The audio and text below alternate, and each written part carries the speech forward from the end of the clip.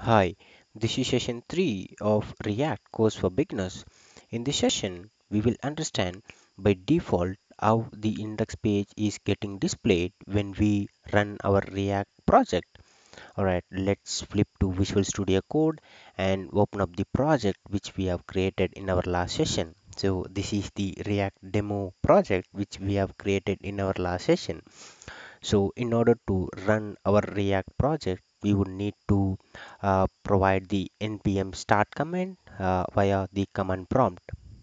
All right, so let's run our project by giving the command npm start. This will run our project,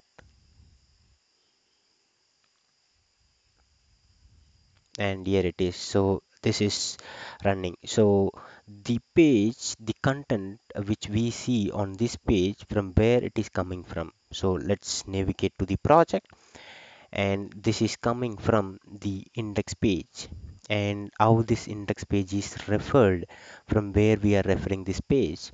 All right, let's navigate to index.js page, and from here that index.html container is injected. In the sense, here we are rendering our react elements to this container. So this container is from the index.html file.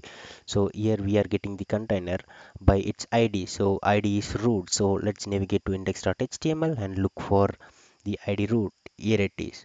So we are injecting this container from this file in order to display the content of the file. So how these two files are referred? If I change the file name of this from index to index 1, will it work? Or if I want to keep this file name as home, will it work? Let's see. So I have renamed the index file from index to index 1, and let's look at the browser. Here it is. So it says error. So how this default page is being referred? So let's understand that in this session. So before that, let's uh, rename this file to index. All right, so first let's see in the package.json file. Since we are using npm command, so the startup file for the react project is package.json. So here we are interested in start. So because we give npm start in order to start our application, so we are interested in knowing in this script. So this script referring react-scripts start. So let's look for React scripts under node modules. So in node modules, let's look for React-scripts.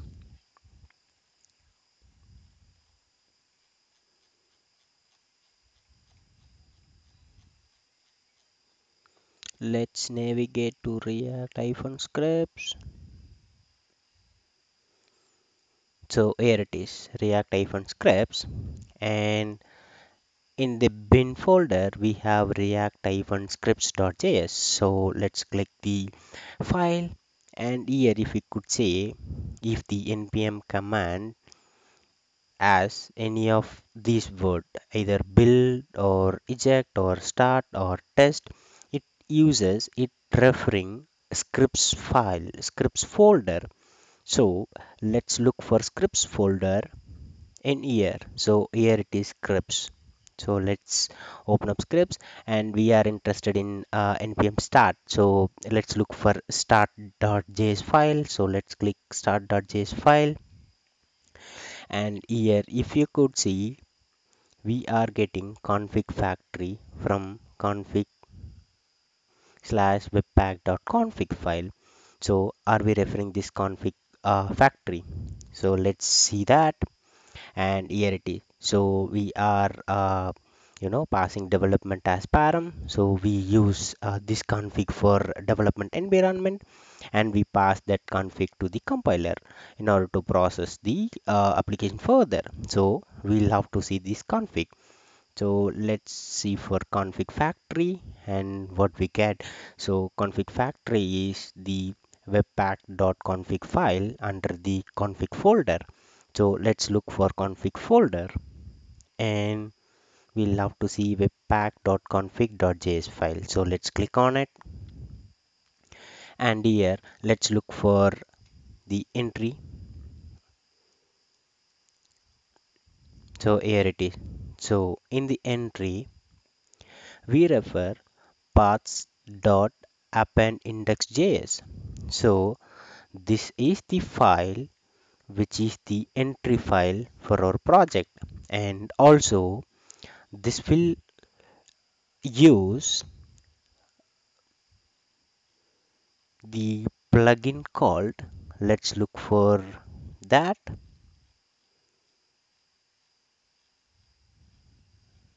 This will use the plugin called HTML Webpack plugin to load the HTML file. So the HTML file here they are referring, that is app HTML. So the app HTML also resides in paths object.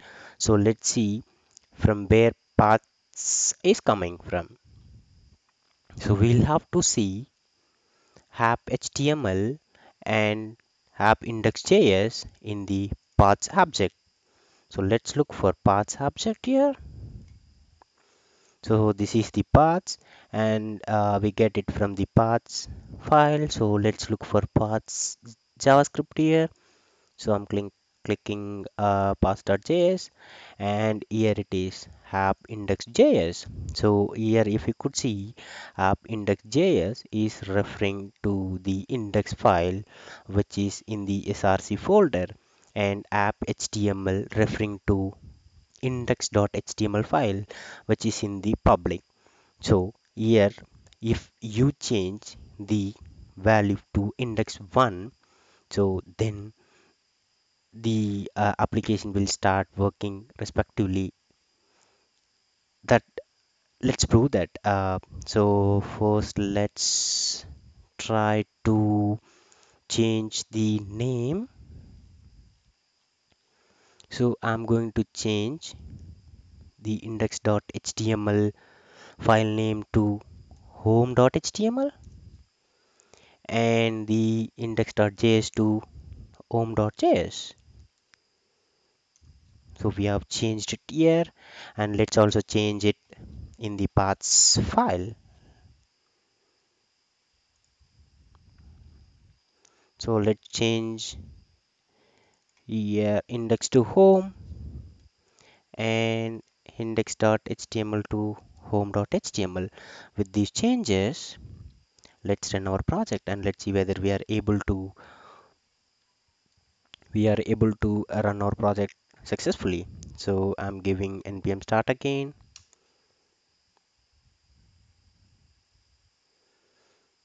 It says name index.html. So that is because we have not mentioned at the correct place. So we will have to mention it here in the module.export. So let's change it to home, and also in here. So let's see, save our changes, save all, and let's run our project again.